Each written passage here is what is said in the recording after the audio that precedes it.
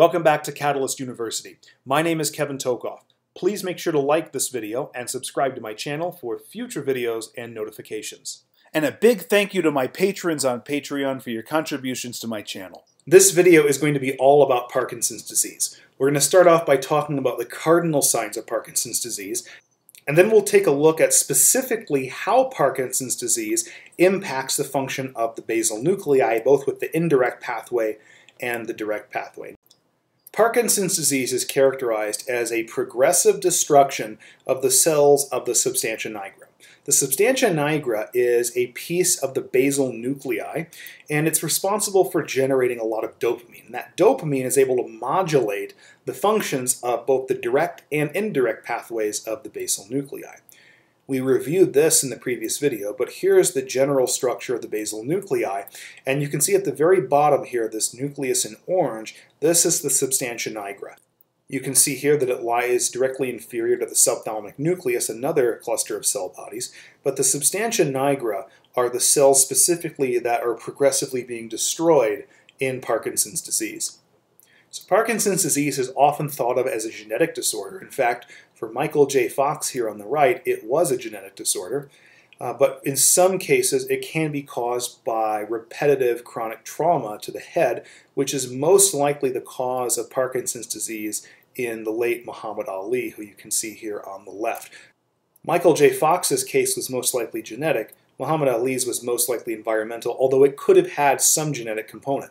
Remember that genetics is the gun, but environment pulls the trigger. Okay?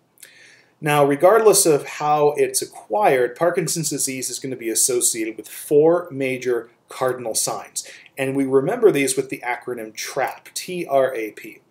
The T is for tremor or resting tremor. This is a tremor that, of course, occurs when the person is not moving that particular part of the body. Normally, the resting tremor will initially manifest in the hands. This picture down here is meant to show that the hands are shaking. As long as the hands are not doing anything, they're just sitting there, they will exhibit that resting tremor. So this is different than an intention tremor. An intention tremor is a tremor that you only see when that part of the body is moving.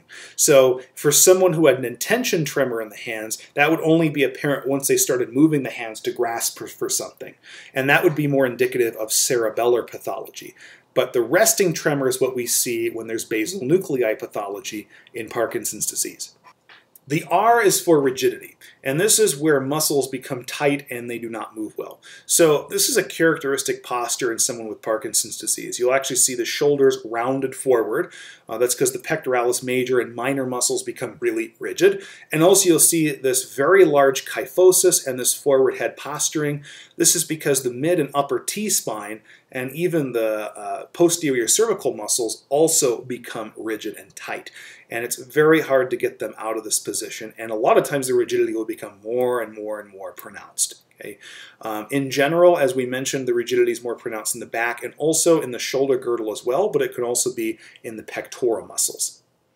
The A is for akinesia. Now technically bradykinesia will come first. Bradykinesia is where they have a difficulty initiating movement due to impaired power generation.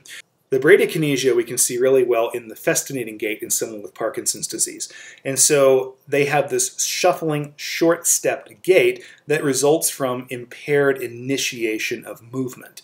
And so rather than a clean stride where you have all the events of the gait cycle, it really manifests as really short steps forward, which is basically the shuffling. Okay? And then we have the P, which is postural instability. This is not seen as early as the other three cardinal signs, resting tremor, rigidity, and bradykinesia going to akinesia. This is seen a little bit later. But it really just involves impaired coordination of movements, which can cause loss of balance, which can cause falls. One thing of note about falls, even though it's not true in 100% of cases, the most common direction of falls is going to be backwards, posterior. So if they're walking forward, they're not going to fall as much there. If they're sidestepping, not going to fall as much there. It's when they're actually walking posteriorly, walking backwards, that's where you actually see a lot of these falls. And even if they're just standing up straight and not moving, the falls usually will be backwards, but not always. Thanks for tuning in. Please like, subscribe, and check out my Instagram for cool science and not science stuff.